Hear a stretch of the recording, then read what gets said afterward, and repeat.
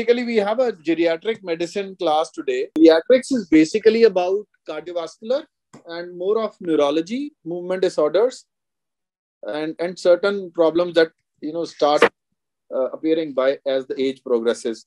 Malignancies are also one of them.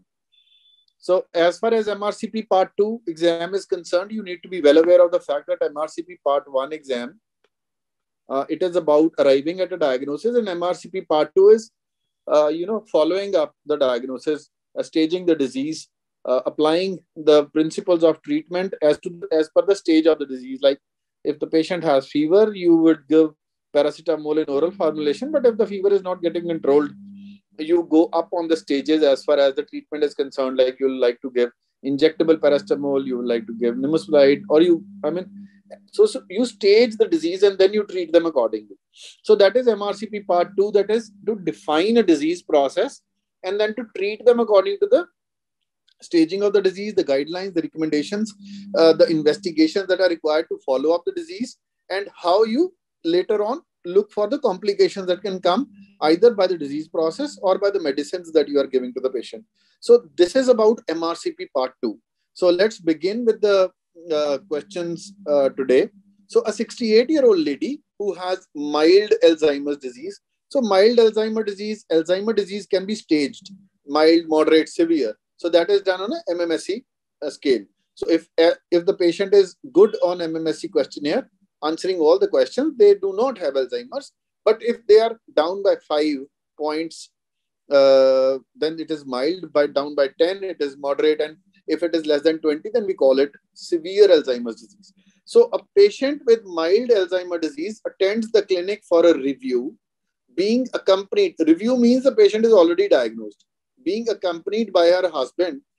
She is currently taking the donepezil and has some improvement in her short-term memory, but mostly she has begun to suffer from frequent sleep disturbances and waking up very early in the morning, like 2 o'clock or 3 o'clock in the morning. Her appetite also has decreased markedly. She remains in a low mood all throughout the day and tells her husband regularly that she wants to finish her life. So basically, you want to diagnose as to what is the question here that the patient is going through. She takes ramipril for hypertension, atorvastatin, 10 milligram for dyslipidemia. So, but no other regular medication. Which one of the following is the most suitable next step in the management? So what is the answer here? First, tell me the diagnosis and then we will decide on what is the answer. So basically an Alzheimer's disease patient who has now developed symptoms of depression. She's lost her sleep, she's lost her appetite, and she is thinking of finishing off her life. So what is the situation that we have here? So basically, this patient has mood-related disorder. So we have fluoxetine here, we have citalopram here, we have sertraline here, we have valproate here, and haloperidol. So haloperidol will start from below. Haloperidol is a drug which is given for anybody? For psychosis. Valproate is given for epilepsy and for chronic headaches. Sertraline, fluoxetine are very good antidepressants. Citalopram is also a good antidepressant with a mood elevating action. So let's see the answer. So we have the answer as citalopram. So this basically has this patients of Alzheimer's disease. They eventually become depressed. They have their mood swings and they become in a situation where they're dissociated. They just want to finish up their life because they are not happy with the things they are progressing in the manner. So basically here the drug that you would want to give is citalopram.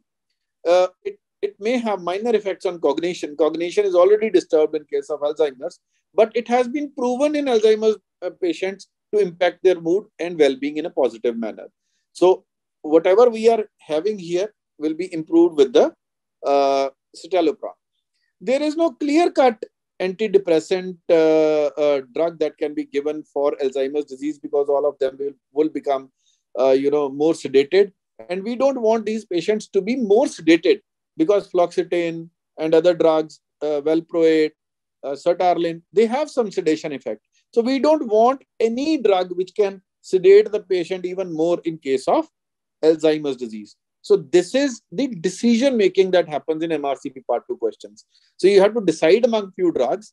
These drugs are, all of them are approved to be used in this condition, but this patient does not require anything. I mean, you can give antidepressants, but without any sedative effect. Okay. So now is question number 2. A 69-year-old lady is brought to the emergency department very early in the morning with acute shortness of breath, such that she feels she is going to die.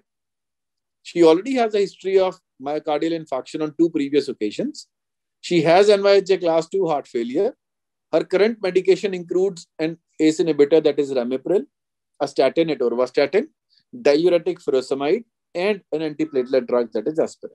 So basically, she is on a treatment for coronary artery disease and heart failure, that is ramipril and diuretics.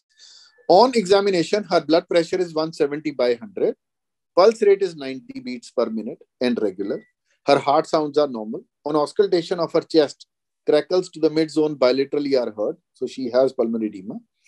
Her respiratory rate is 26 per minute and oxygen saturation is 91% on room air, and she has mild pitting edema of the ankle. On investigations, you see that hemoglobin is 122, that is 12.2 grams per liter. Total leukocyte count is normal. Platelet count is okay. Sodium is 135, potassium 5.2. Bicarbs are also fine. Creat is 1.3, which is mildly elevated. ECG shows sinus rhythm, right bundle branch block, anterior Q waves and anterior T wave inversion.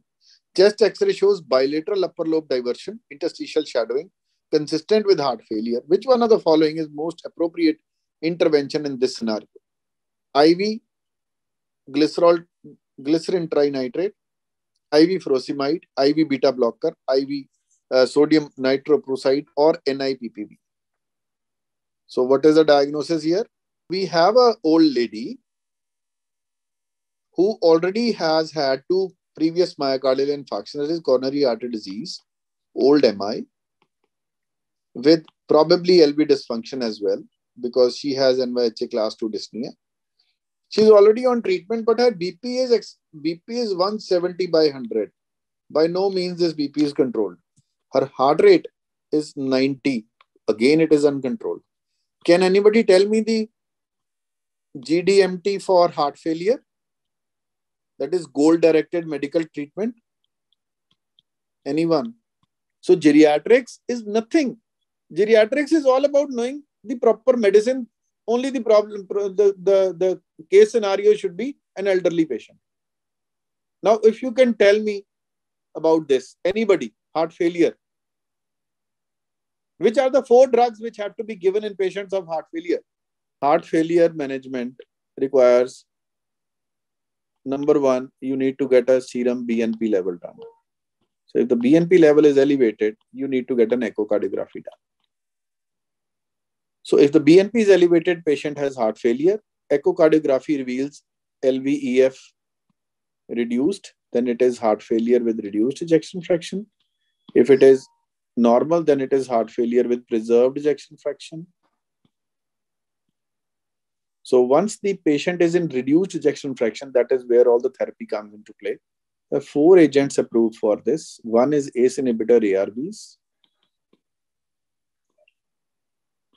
And nowadays, they are being replaced by ARNI. Now, I will ask you what ARNI is. I would reserve an answer, but I don't think anybody is going to speak. Second is spironolactone or mineralocorticoid receptor antagonists. Third is SGLT2 inhibitors. And the 4th is beta blockers, approved for heart failure. इतना समझ में आ गया? अरे भाई हाँ या ना में जवाब दो, एक तो दूर बैठे हैं हम, स्क्रीन पे हैं. I need to know if you guys are Ma'am, if you have any question, ma'am, please Doc, you may yes, doc. ask to sir. With patients here. Yes, doc. Got it. I think I'm the only one, I think, who's giving the exam who is here on the thing to. So basically, we are having a patient of acute heart failure. Yes, These doc. four drugs that I have just mentioned, they are the standard treatment for management of chronic heart failure. So this patient in acute heart failure will require only, as you would already know, is diuretics. So acute heart failure will always need diuretics. So the treatment is IV furosemide. Treatment is IV furosemide. So that is important, that we need to make a diagnosis first. What the patient is having right now. So this patient is the having a diagnosis of acute heart failure, and in acute heart failure, the nice guidelines, they suggest directly that we need to give IV diuretic therapy. All right. Question number 3: a Yes, sir. 55-year-old lady with a history of rheumatoid arthritis, treated with methotrexate and etanercept, comes to emergency department for a review. So her husband has been diagnosed with influenza in the past 24 hours and is currently taking regular paracetamol and ibuprofen for fevers, rigors, and a dry cough. On examination, her blood pressure is 120 by 70, pulse rate is 68 per minute and regular. Her chest is clear and she does not have any fever. Which one of the following is correct plan for influenza prophylaxis for this lady? See, here are three things. One is that the lady is on immunosuppressants, that is methotrexate and etanercept.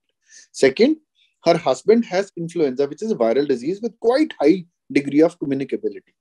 Third is that we want to protect our patient who is not vaccinated against influenza. So we need to give her a prophylaxis. Now, the option that we have is no prophylaxis needed: amantadine, oseltamivir, zanamivir, and amoxicillin. So basically, amoxicillin is out because this is an antibiotic.